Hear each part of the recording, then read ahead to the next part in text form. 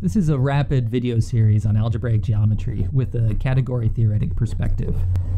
Our main category of study in the first few lectures will be the category of commutative rings. We can think of the category of commutative rings as coming from either one of two more fundamental categorical structures.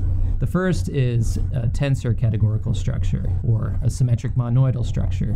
And in this way, we think of a commutative ring as an internal monoid in this symmetric monoidal category given by abelian groups. The second way we can think of a commutative ring is as a model of an algebraic theory.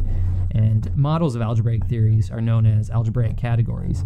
And these categories have certain properties which will make algebraic geometry work on the algebraic level.